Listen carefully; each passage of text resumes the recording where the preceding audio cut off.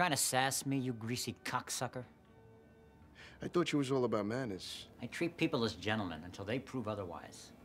All you've proven is you're a thieving little prick who shows up where he doesn't belong. Since when do you need permission to look at the ocean? To look at my ocean? Since your boss tried to lift 100 grand out of my pocket. Mr. Rothstein don't see it that way. Mr. Rothstein don't run this town. No. He runs New York. Maybe you heard of it. You like it around here, though, do you?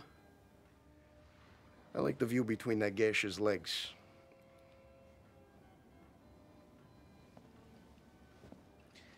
You're referring to Jillian Darmody? Is that a name?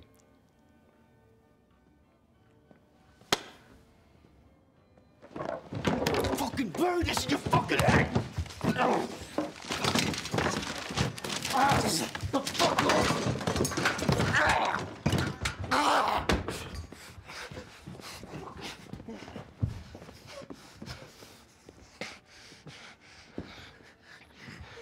Mrs. Darmody is free to do as she pleases.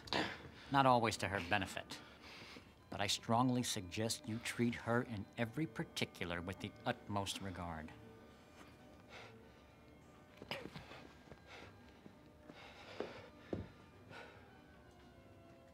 Charles, right? Lucky. Lucky. Everything you see here, it's mine. Buy a drink, place a bet, ride the fucking Ferris wheel.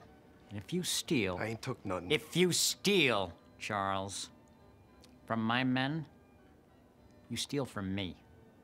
So tell the pack of guineas you came down here with. And tell your boss in New York. I don't know what you're talking about.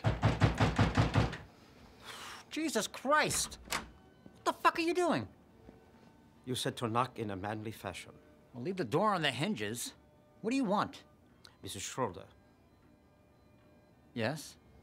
is very happy with the accommodations. Good. You can go.